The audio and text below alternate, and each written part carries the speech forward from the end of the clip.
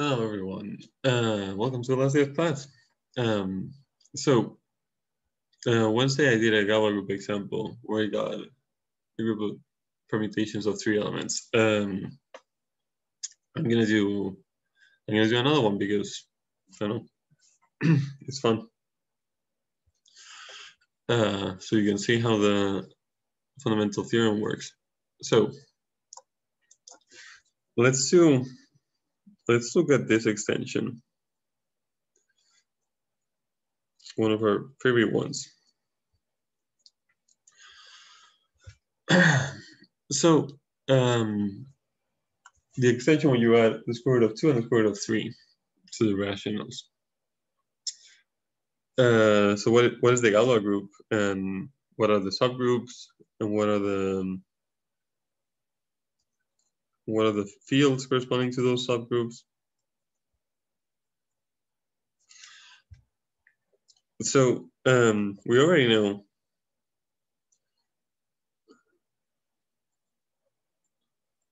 a lot of things about this extension because I always use it as an example. For example, I know a basis for it, which is 1, root 2, root 3, root 6.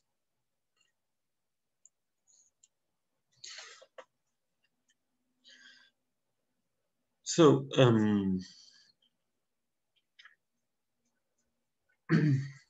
okay, let's see. We're gonna find the Galois group using the strategy I was using on Wednesday, which is you add a root of the same minimum polynomial, and that way you know automatically you have an automorphism. So you have the identity of Q. Actually, you have the identity of Q root 2. That is definitely an automorphism of this field. And now what you can do is you're attaching root 3 to this field. So what you could do is send root 3 to negative root 3.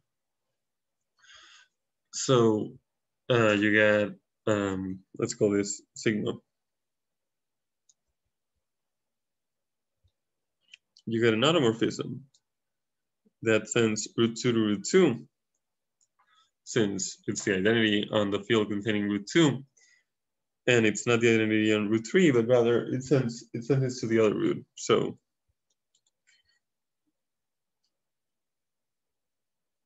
sigma exists because negative root 3 have the same minimal polynomial.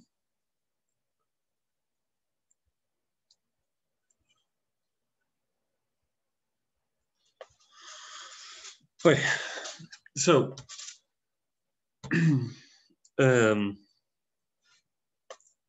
so that's one element of the Galois group. If you do sigma squared, you get the identity because the negative root 3 is going to go to positive root 3. So sigma squared of root 3 is, by definition, sigma of root 3 is negative root 3. And then by being an automorphism, that minus sign comes out. And sigma of root 3, once again, is negative root 3.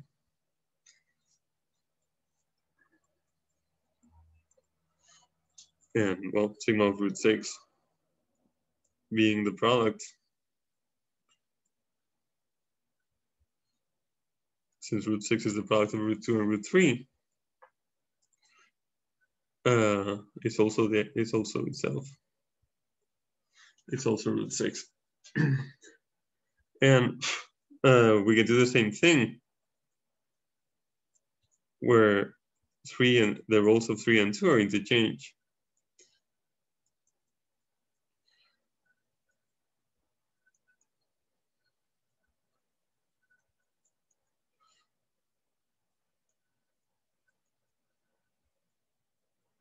So you're sending root 3 to root 3 and root 2 to negative root 2.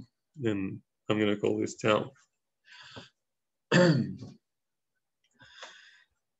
So, and for the same reason, tau squared is the identity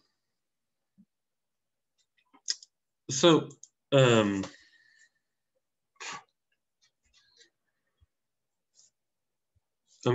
like drawing diagrams of these groups.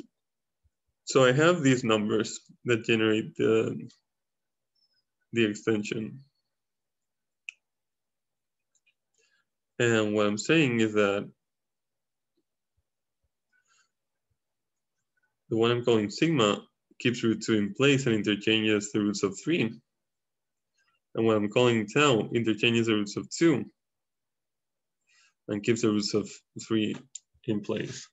So if you follow these arrows,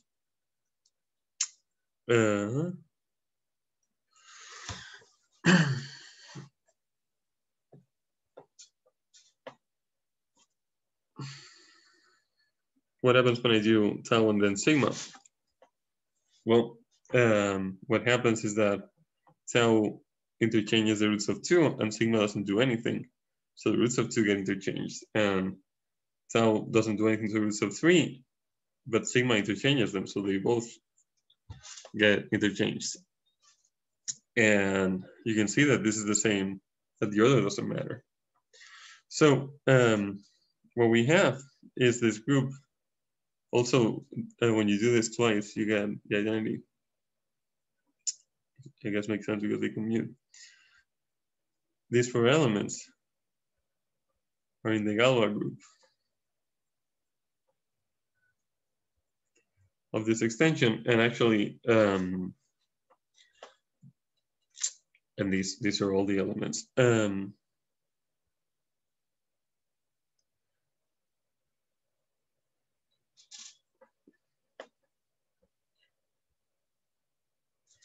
The reason, more or less, is that if an automorphism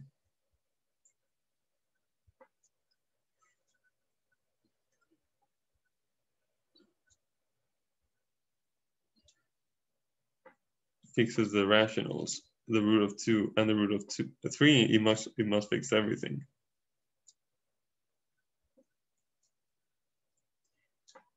Again, by the uniqueness part of the theorem I'm using all the time, which is that when you add 2 roots of the same polynomial to any field or to any field isomorphism, you can extend the isomorphism uniquely.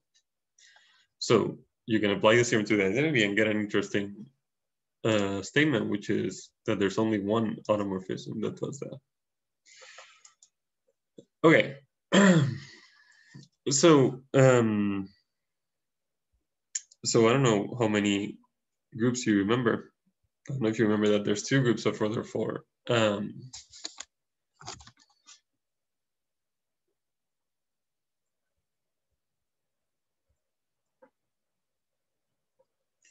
are 2 groups with 4 elements. The integers mod 4 and the integers mod 2 twice. In this case, the integers mod 4 has an element that has order 4. So an element whose square, so 1 is in here, and if you do 1 plus 1, it's 2, which is not 0. But in this group, everything squares to the identity.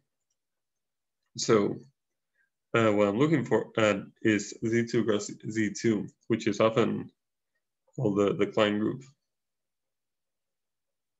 I have no idea what Klein did to this group to put his name on it, but here we are. It's a group of symmetries of a rectangle, which makes me think that these things act like if I draw a rectangle and put the roots on and label the roots, the sides with the roots, then reflection this way is sigma. Reflection this way is tau.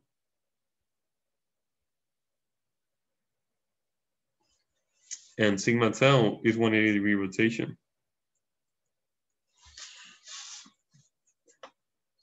Okay. So let's look at the theorem of Galois.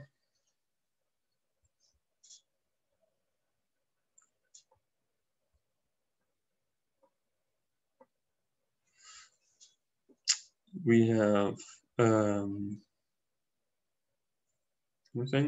have the client group,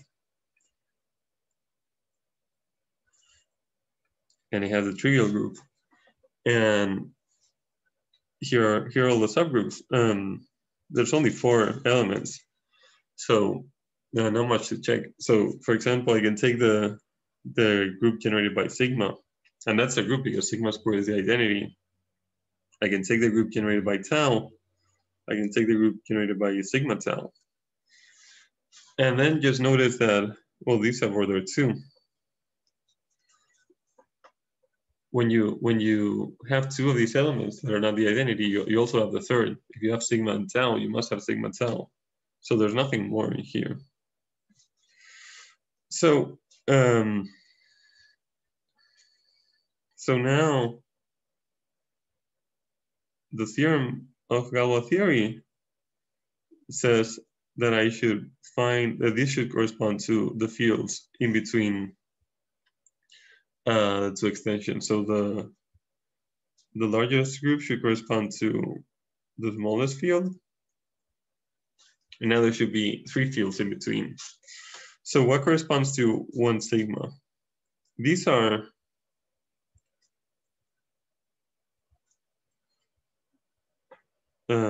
let's see. I mean, you can probably figure it out, but did I get this name? I think I gave it this name with the upper script.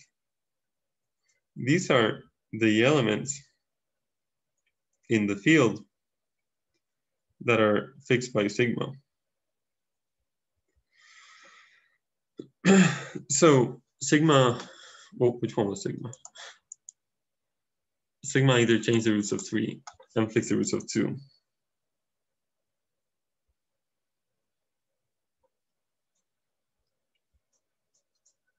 So definitely the square root of 2 is here, and the square root of 3 is not. So you could write this out carefully, but the field corresponding to the field that sigma fixes is exactly the field generated by root 2. And this is a degree 2 extension. So this is the index of the subgroup. This is the degree of the extension. And this is also degree 2 extension. So now what is fixed by tau? It's exactly the same. What's fixed by tau is the root of 3. And what is fixed by sigma tau? So maybe you can figure out what group is missing here. So if I use sigma tau to both the square root of 2 and the square root of 3, I get the opposite.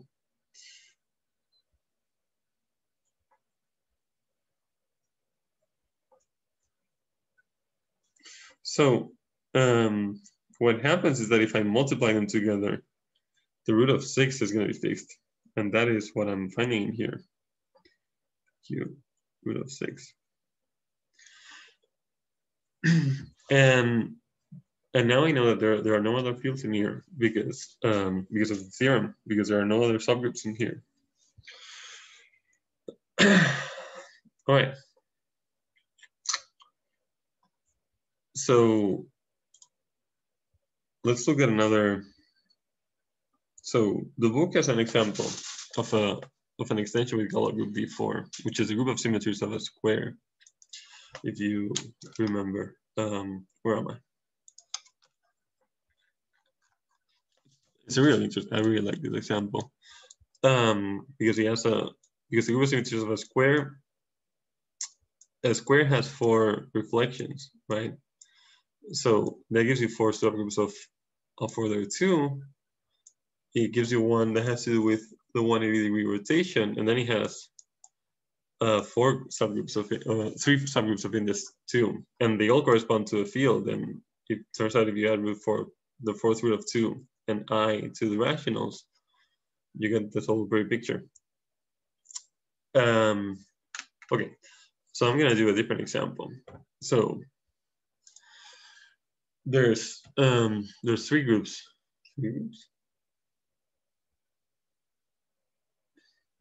Wait, there's 2. I'm feeling terrible today. Oh my god, my brain is not working. Yeah, there's only 2 non-commutative groups of order 4. For their 8. Oh my god, groups of order 8.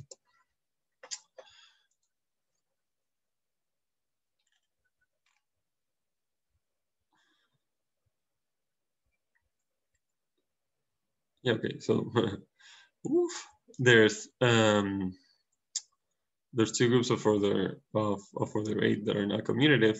Then there's a bunch of commutative ones, Z8, Z4 times Z2, and Z2 times Z2 times Z2. I have no idea what any of these is. Well, some, I guess.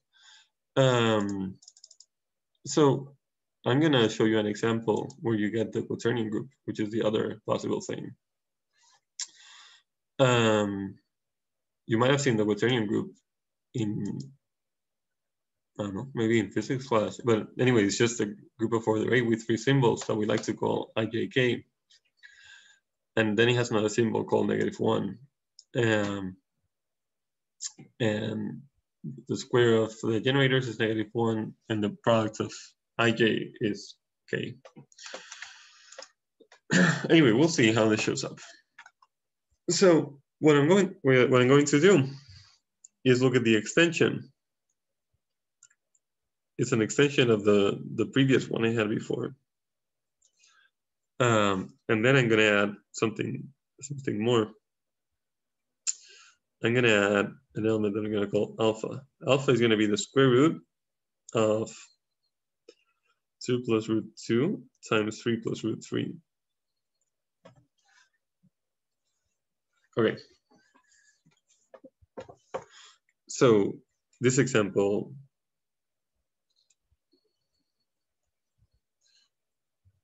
is what we're going to look at. So, of course, when we look at the Galois group, we're going to have to look at where the root 2 and root 3 go. And we know what's going to happen to them. They're going to go to plus minus themselves. And then where alpha goes. And alpha is going to have to go, if you will, to its opposite or to its, to some other root of its minimal polynomial. And this one has degree 8 over Q. So that's how we're looking at the minimal polynomial.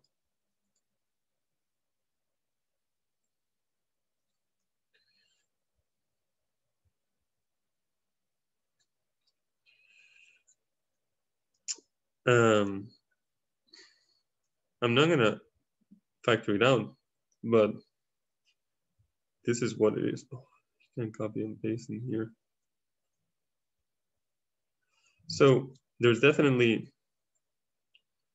the thing about the Galois group is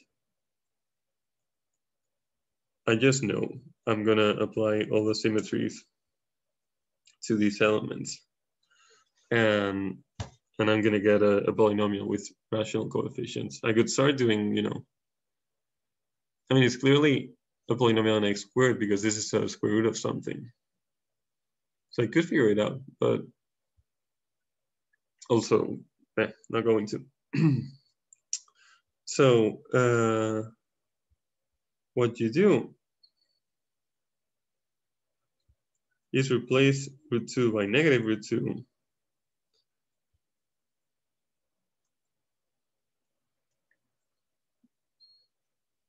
Replace root 3 by negative root 3. So these are all just the same, but there's a sign. There's well, the 3 signs there, and I just keep changing them all. Why am I writing it out? I should just write plus minus.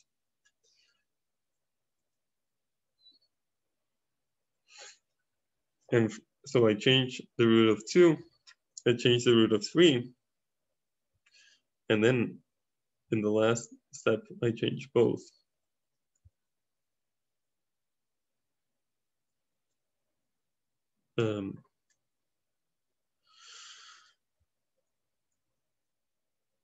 All right, so the thing is, you can very well multiply this out and see that it has rational coefficients. And actually, I'm about to do that.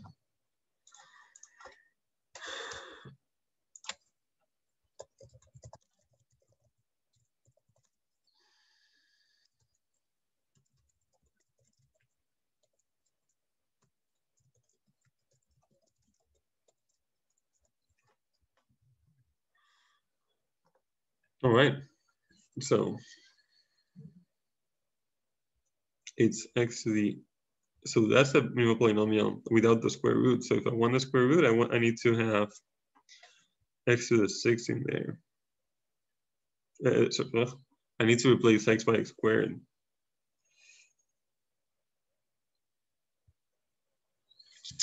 Right.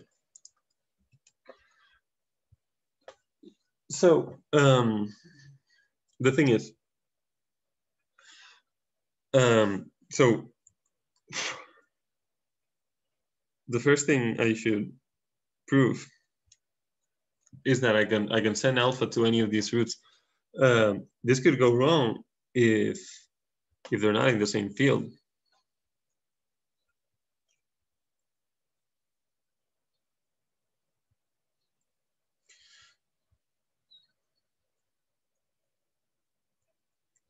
But the thing is, I've figured that out before. The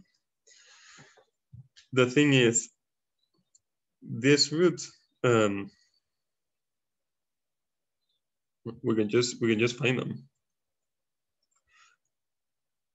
You have alpha, you have negative alpha, they're in the same order.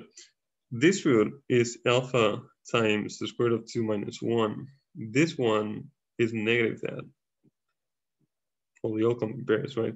This one is alpha times root of 3 minus 1 divided by root 2. And this one is the opposite. And this one you multiply by both things.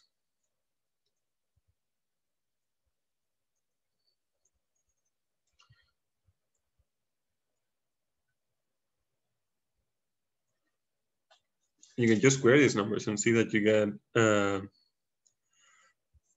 the correct they are the square roots of what I'm saying. So you have they're all in the field because I can get them by using the square root of 2, square root of 3, alpha itself, and field operations. So this is definitely a big coincidence. Normally you add a root of a polynomial, you don't expect to add them all at once. But this is a carefully chosen example. So so let's find the stuff in the Galois group.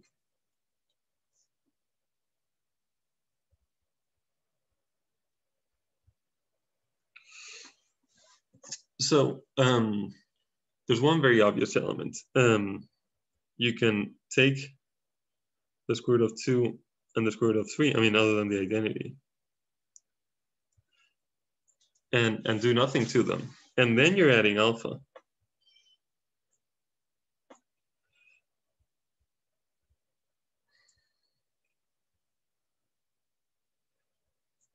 And what you can do is send alpha to negative alpha, because they both have the same minimum polynomial over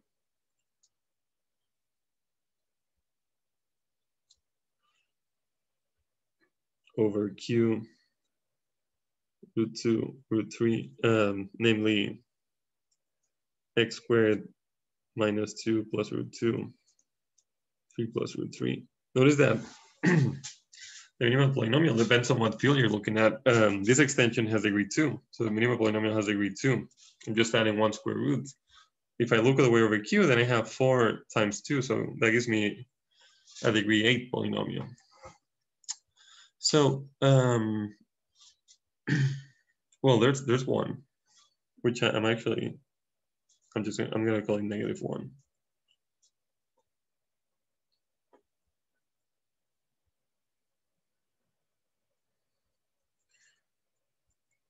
And alpha, I'm also calling alpha 1. So, okay, so now we gotta look for more interesting things to do. So for example, I could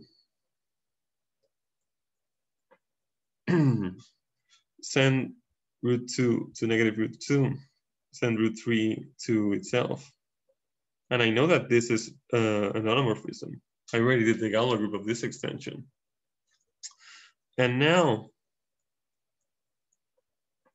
how can I extend this to this larger field that I'm interested in? Well, I need to send alpha 1, which has minimal polynomial x² minus 2 plus √2, 3 plus √3 to something with minimal polynomial. I mean, it has to be quote unquote the same, but that it's only the same if this is the identity. So what you need to do is make this automorphism act on the Galois group. So √2 is going to go to -√2. So now actually get a different minimal polynomial.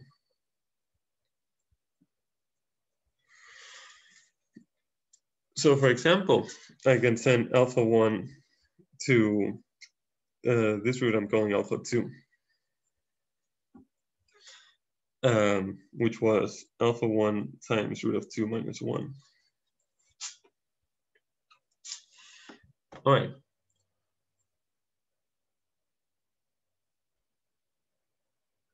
So that's, I mean, that gives me some element. I'm going to call it I. So, right, let's figure some things out about this element. When I do it to √2, I get -√2. When I do it to √3, I get √3.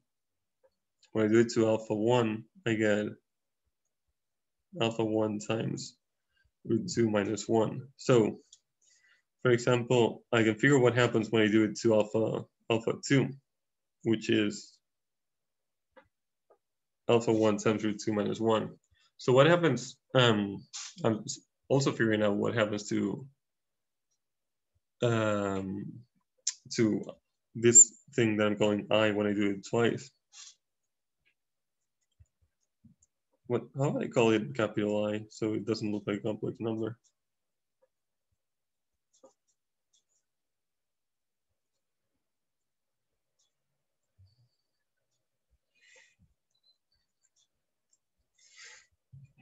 I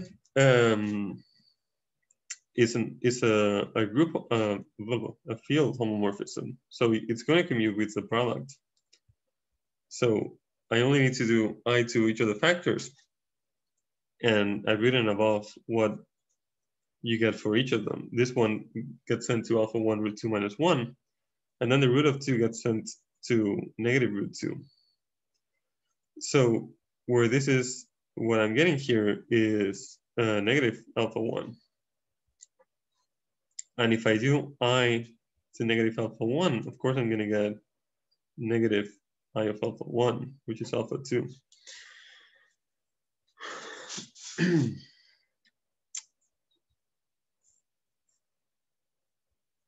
Right. And if I'm just going to tell you what I get if I do it to alpha 3, I'm going to get alpha 4. So I'm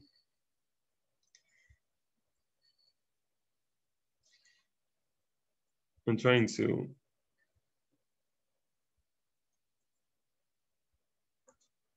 put them all in a shape where I can draw arrows. So what I is doing is sending alpha 1 to alpha 2, alpha 2 to negative alpha 1,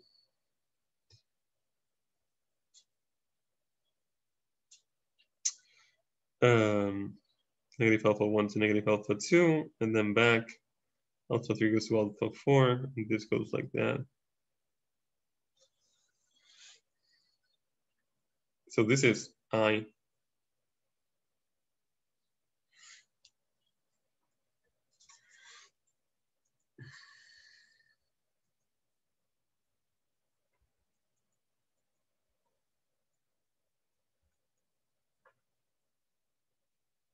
So I'm not gonna do a million computations just to bore you, but I can also find J this way. Before I said that I would fix root 3 and move root 2, so I'm gonna do it the other way around. J fixes root 2 and moves root 3. So now alpha 1 is gonna have to go to alpha 3 because the minimal polynomial of alpha 1 is gonna correspond to the minimal polynomial of alpha 3 under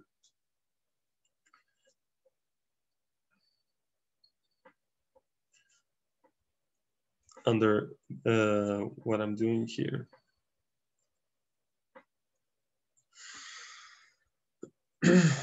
And then what I have is that J sends alpha 1 to alpha 3 to negative alpha 1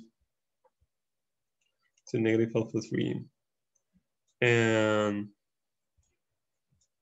it sends alpha 2 to alpha 4 to negative alpha 2 to negative alpha 4. And then back again, of course.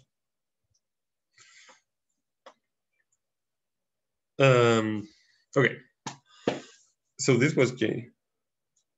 And I promise you that when I do these two together, they generate the group. So I don't really need anything more.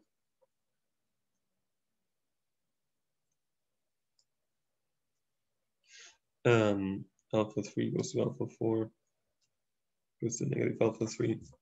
So, okay.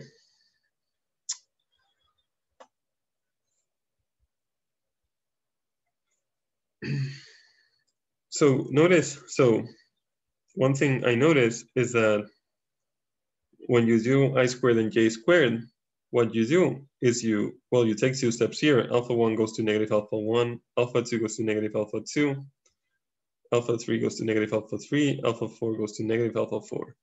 So that's what I was calling negative 1 before, where you fix everything, all the roots of 2 and 3, and then alpha 1, oh my God. I just wrote the identity there. The square root goes to the opposite square root of the same number. And the same goes for I. When you take 2 steps in this chain, what you get is a negative sign.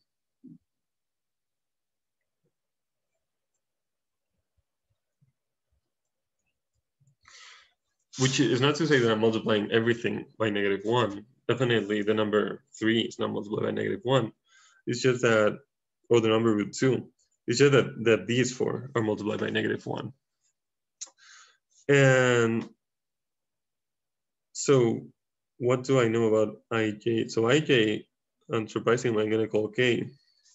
So that's what I get when I do j and then I do I. When I do ij, what happens is that I have alpha 1 goes to alpha 3. And then I'm supposed to do I. So I sends alpha 3 to alpha 4. Now, alpha 4 by j goes to negative alpha 2, which by I goes to alpha 1. That can't be right. Oh my God. Okay, let me pause for a second and find the mistake. All right, found it. It was down here. All right, so alpha 1 by ij, alpha 1 is not going to go to alpha 4. is going to go to negative alpha 4. Because J sends I to alpha 1 to alpha 3, and I sends alpha 3 to negative alpha 4. Which in turn, when I do alpha 4, so I do negative alpha 4 by J, go to alpha 2, and alpha 2 by I goes to negative alpha 1. And you can guess how this goes. Alpha 3, alpha 2 goes to first alpha 4, and then alpha 3, negative alpha 2, negative alpha 3. So also, if you do k squared, you get negative 1. And, oh, I forgot to delete my computations. Well, who cares? You can figure it out by yourself, or not. I mean, I'm doing it so you don't have to. What happens when you do ijk? When you do, well, that's it. You do ijk, ij is k, so you're doing k squared, so you're doing negative 1. So these are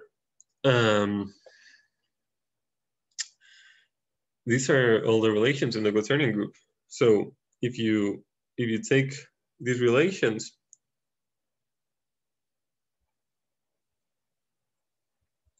you can figure out that the Galois group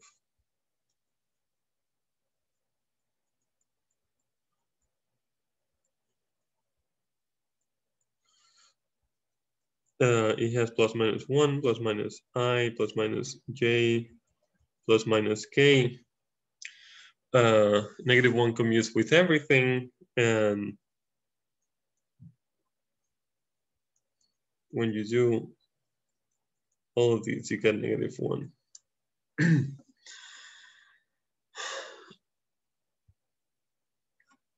So that tells you how to multiply everything by everything. For example, well, jk is going to be I, ki is going to be j, kj is going to be negative I.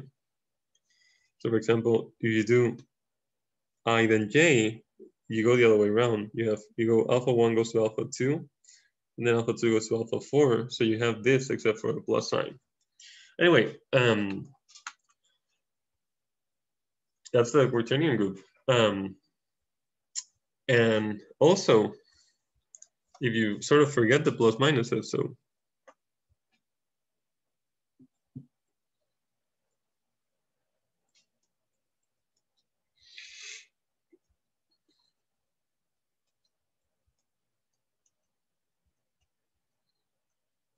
what you have is that plus minus 1 sends root 2 and root 3 to themselves.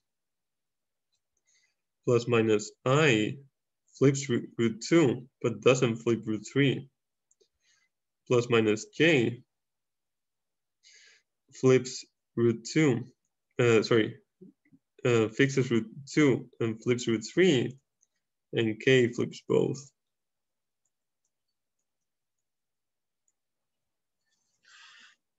So sort of what happens when you forget the plus minus, when you take the quotient group.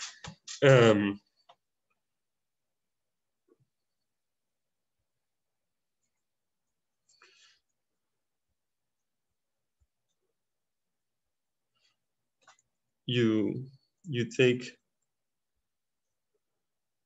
basically you take negative 1 to the identity.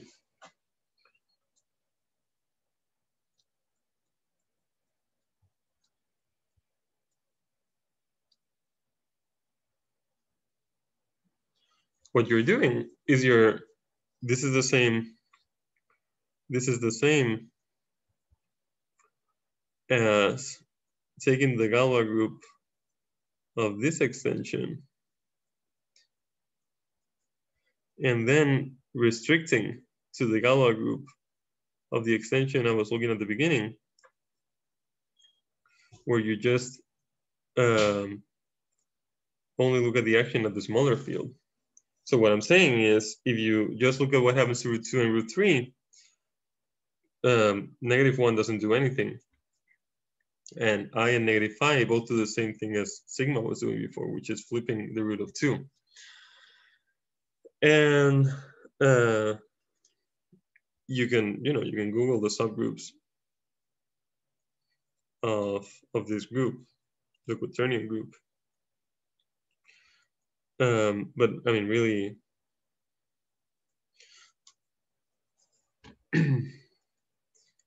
you pretty much know them already. So you have the group plus minus 1. Of course, that's a subgroup. And then if you want to have a group that contains I, it's also going to contain plus minus I because that's I cubed. And the same goes for J and K.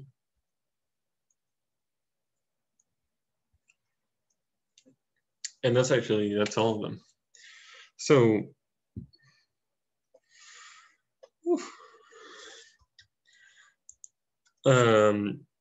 this tells you what the subfields of this extension are, but there's nothing we haven't already talked about. Because the subgroups, the top part in here corresponds to fields contained in the extension I was looking at before.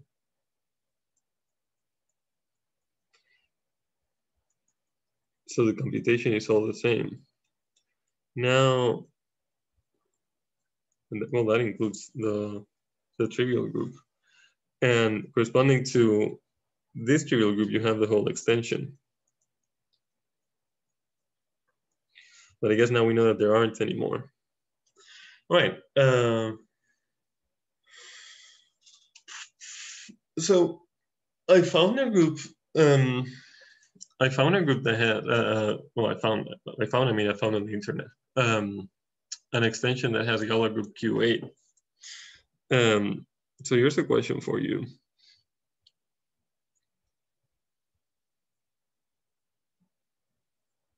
Is every group a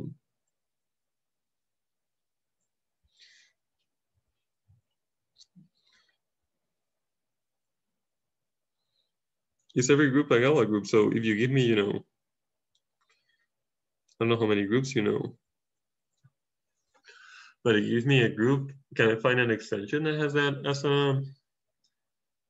as a field, as a Galois group? Like the group of symmetries of a hexagon, or a tetrahedron, or I don't know, whatever.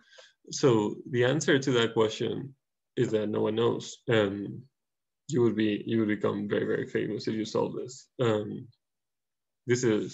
think this is one of those problems that not only people have no clue how to do, but I think no one has any hope of solving this in the near future. So it would be incredible to see the answer to this. I think the answer is believed to be yes.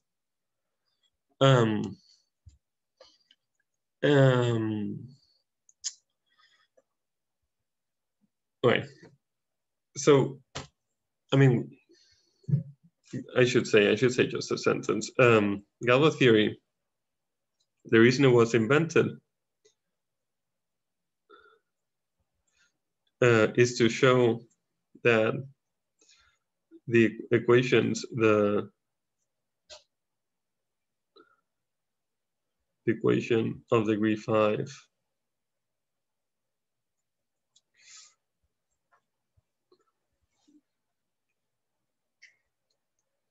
has no formula.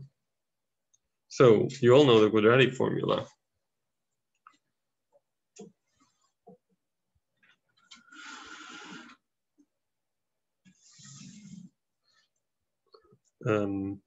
Whatever.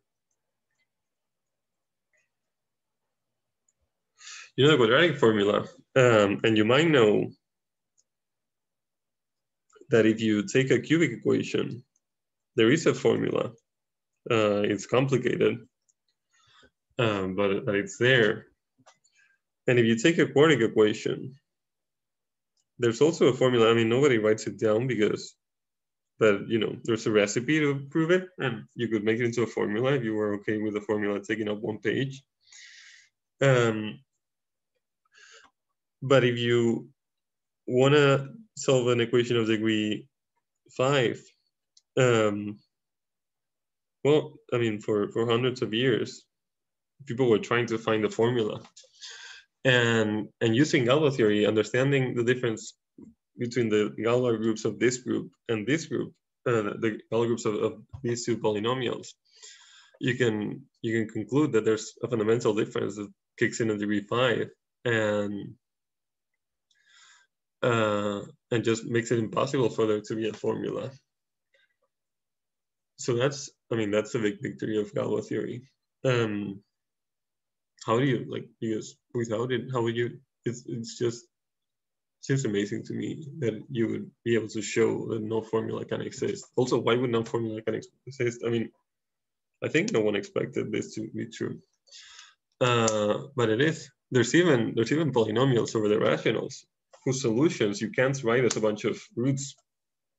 Use a formula, I mean, of course, something with field operations and roots. And the reason that you should be studying Galois groups is that whenever you have a square root of 2, you have a plus minus, a square root, you have a plus minus. Whenever you have a cubic root, you get to say, I get to choose which cubic root.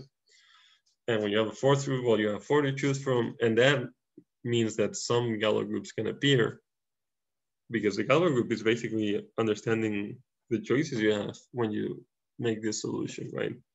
So in this example from before,